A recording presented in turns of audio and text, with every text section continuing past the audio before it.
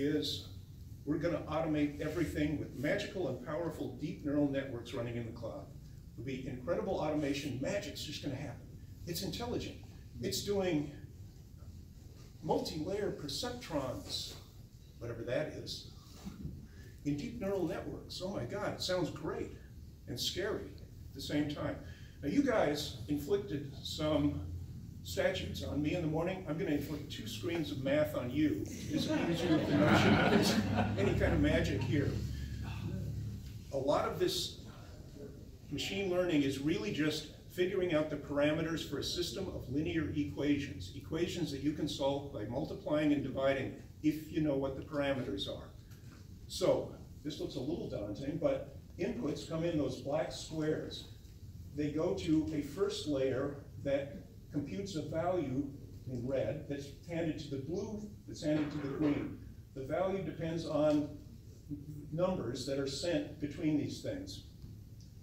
So in actually though, what's going on is not magic. To figure out the best guess at the next parameter, they're just doing a bunch of matrix math, which is really just boring multiply and add over and over again. All this machine learning training is make a guess at what the parameters should be, feed something through it. If it got it right, say, that's good, do more of that. If it got it wrong, say, try again. And it's just repetitious, boring, boring calculations. So we've come full circle. We're back to big number crunchers in the cloud. They're just doing some different stuff now with the machine learning thing.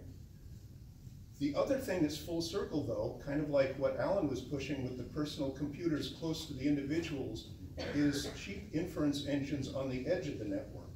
And there's a tension between these two things. The cheap inference engines on the edge of the network, embodied by, for instance, something I've been playing with, Intel makes a neural compute stick that draws 1 watt of power, does 10 gigaflops for $70. Retail.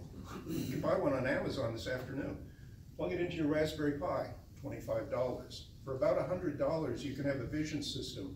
You'll need a camera, but the cameras are $25. This is saying a couple things. While you may be bamboozled a bit by the idea that, oh my God, only the biggest players can do this machine learning stuff, I don't believe it, because the compute power is available to the amateurs too.